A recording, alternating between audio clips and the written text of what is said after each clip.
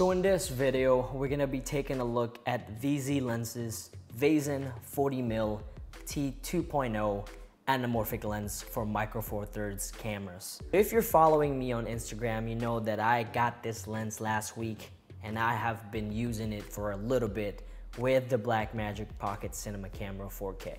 Let's go ahead and take it out of this case. Now this case does come with a lens, which is really freaking nice because you are gonna need that case.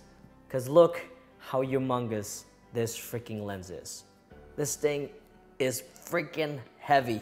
I love the way this lens feels. Let's talk about what this lens is. Now this lens right here is a special type of lens. It is a 1.8 anamorphic lens for micro four thirds cameras. So you're looking at GH5, GH5S, you're looking at the BMPCC 4K, you're looking at Zcam micro four third cameras. That's what this lens is made for. So as you all know, if you've been following me in my journey with this whole camera reviewing and travel videos, you know that I have been using DIY anamorphic lens. And this lens right here is actually my very first real anamorphic lens. And you probably already know or guessed it, I was very excited when I got this lens. I've never actually used an anamorphic lens before. I know there's already a lot of videos about this lens out there, so what I'm gonna do is just give you my pros and cons regarding this lens. Let's start with the pros. The Vazen 40mm T2.0 lens will give you a 1.8 stretch. Now typically an anamorphic lens, a good anamorphic lens usually will have a 2x stretch. So that means the oval bokeh are really nice and ovally. And usually if you use a 2x stretch on a 4:3 sensor, that's gonna give you the perfect 2.39 aspect ratio that everybody wants. It's that cinema aspect ratio. So 1.8 is really not that far away from 2.0. So that's really one of the pros about this lens. The next thing that I like about this camera are the actual focus markings. If you have this lens mounted like this, the focus markings are both on the left side and on the right side. So it's really nice that you have both sides of the lens that show you your focus distance. All right, so the next pro that I like about this lens is the price point.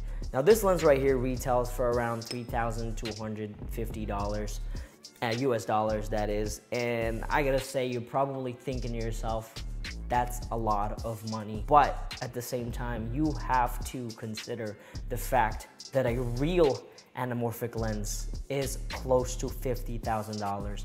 An Arri anamorphic lens is around $49,000. That is pretty much a freaking Corvette, in my opinion. So comparing that to a $3,250 lens, anamorphic lens, guys, that's just a no-brainer. I know some people are probably gonna say, oh, the Sirui anamorphic lens right now is only $650.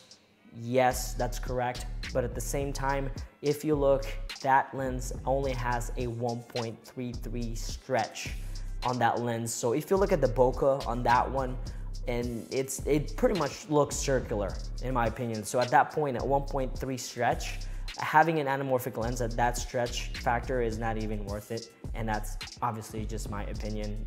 You can have your own opinion as well. The next anamorphic lens that can probably touch this as far as the price point go is the Atlas Orion, which is $8,000. The next thing that I like about this, even though this company is fairly new, I've actually never heard of VZ Lens before. The guy that I was emailing, Steve, he was really fast at replying regarding my questions about this lens, which I'm gonna talk about in a little bit here. So the next thing that I like about this anamorphic lens is the focus breathing.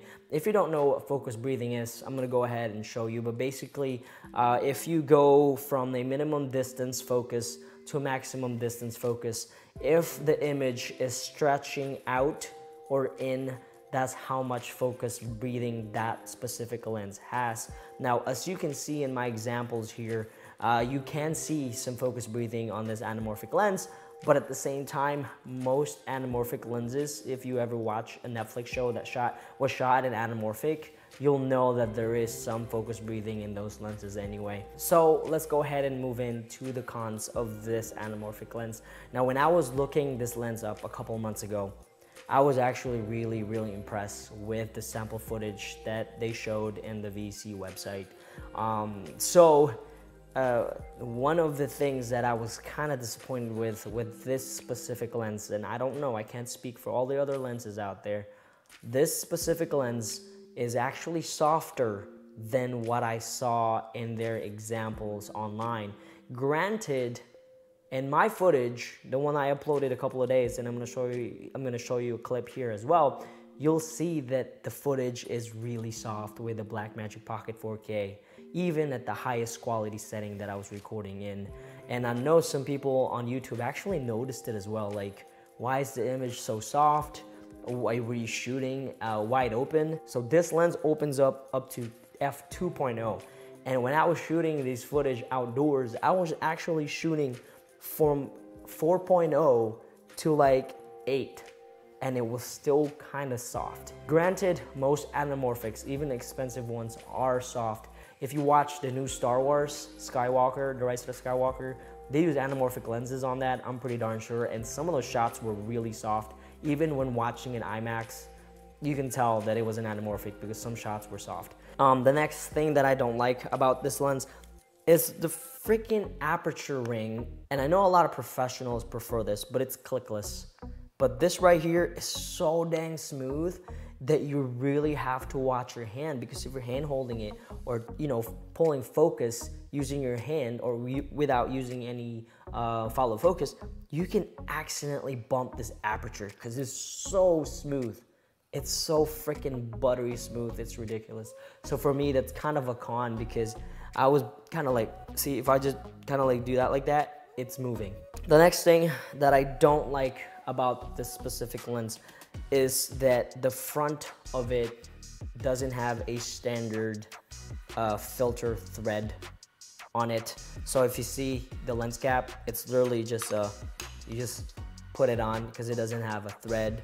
But VZ Lens is selling a adapter for it. Pretty much what you'll do, this is a 95mm adapter. So what you'll do is you'll put it here just like that, and then you can screw in a 95mm ND filter, which I ended up doing, which is not too bad. But if you are gonna do it that way, I would say just leave it on there. I'm pretty sure if you keep putting it on and taking it out, you're gonna do some wear and tear. So if you are gonna use this adapter, go ahead and just leave it on there and get you a lens cap. But yeah, that's pretty much another con. I wish it was standardized, but at the same time, it's considered a cine lens. You don't really see a lot of cine lenses like that with a threaded filter. You usually use these kind of lenses on a matte box using a 4x4 ND filters. Another con about this lens, and like I said, it's probably just specific to this lens, is it has this little clunk to it. Listen, you hear that?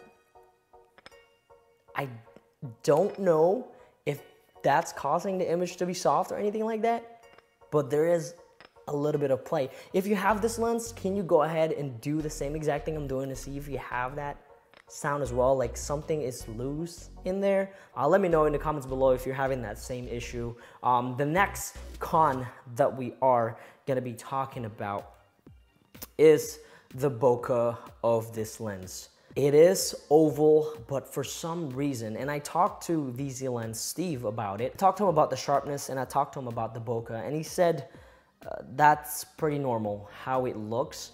Now, if you're looking at my sample footage here, you're gonna see that the majority of the bokeh are slanted a little bit. Now, this caught my eye because when using DIY anamorphic lenses, my eye is trained to look at that because I can actually adjust how the bokeh looks on the DIY anamorphic lens. So I can adjust the bokeh so that it's straight, vertical, like top down, vertical, straight as it can be. But with the anamorphic lens like this, you can't adjust that yourself unless you open this up. So I saw that automatically and it bothered the crap out of me. I mean, apparently that's how it's supposed to work and that's how it's supposed to look. And you know, I'm gonna accept that. That's no big deal. If that's how it's supposed to look, that's fine with me. But I don't know, the crooked bokeh and the softness of the lens just really killed it for me with this lens. Verdict. Sorry this is taking forever, but this lens is such an amazing lens if it worked out completely for me. So who is this anamorphic lens for? If you are tired of your DIY anamorphic having to focus both taking lens and anamorphic projector lens, and you want a single focus anamorphic lens that's not gonna break your bank or you don't have to sell your kidneys for, take a look at the Vazen. If you don't mind the softness of this lens and the slight crookedness of this lens, and you have a Macro Four Thirds camera and you wanna get into anamorphics, absolutely take a look at this lens. Oh, one more thing before I go. If you are gonna use this with a Ronin S, it's not gonna work because it's freaking heavy. I think it's 5 pounds just by itself. So it's gonna be really front heavy. For you to be able to stabilize this or use a gimbal with this lens, you're probably gonna have to look at the Ronin 2, maybe the Movi Pro or something bigger like that, because guys, I mean, the Blackmagic Pocket 4K and this thing put together is only 6 pounds, but the weight distribution of the setup is just too front heavy for the Ronin S to handle. So they are gonna come out with a 28mm of the Vazen, and they're also gonna come out with a 60mm of the Vazen lens. There's gonna be 3 lenses right now, and this being the first one. I think the 40mm, in my opinion, is the perfect focal length. Pretty much you can get a 40 and just shoot a whole movie with it without getting any wider than that. Like always, if you guys have any questions, let me know, and I will see you guys later.